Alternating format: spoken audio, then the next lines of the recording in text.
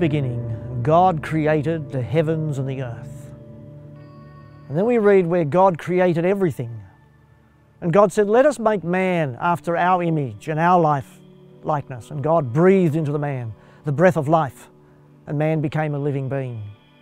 Our great-grandparents and our forefathers used to believe this, because if you visit the very oldest of cemeteries, you'll realize that written onto the epitaphs are sentences that express faith, a desire and a hope in the future of being woken up from the grave to meet our Maker.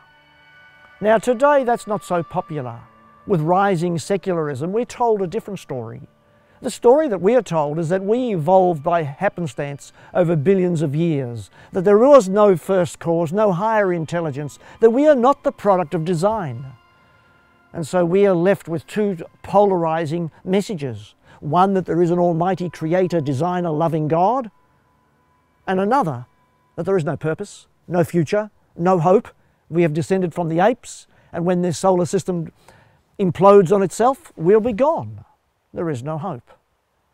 But our great-grandparents and those that preceded us believed in a faith-oriented message that we are not the highest form of intelligence, that there is a great God who reveals himself as Jesus Christ. So what do you believe in today? Because this generation is being taught secularism, atheism, that there is no hope, that there is no God, there is no purpose, there is no design. But if you look at the created order, you will see design. You will see interrelationships. And the human body and the human mind, the created order's testimony to some higher design, a higher purpose, and a higher reality. And so if you go to the very oldest of cemeteries and you see your great-grandmother's epitaph where she says, when Jesus calls, I will rise. That must mean something to you. It must mean something to us, because God tells us that there is a time of resurrection. Jesus said, don't be amazed at this, for the time is coming when all who are in their graves will hear his voice and come forth. Those who have done good to resurrection of life, and those who have done evil to a resurrection of judgment. So if you're an agnostic, or you're listening to this cacophony of sound of society around you, and you don't know what to believe, I'd like to leave you with a challenge. Whether you believe in prayer or not, it doesn't matter. Put it to the test. Put God to the test, because God says, if you seek me with all your heart, you'll find me. Find a private place. Don't tell your friends about it, and go and pray. And all you do is say, God, if you exist, show me that you exist through your will and purpose and time.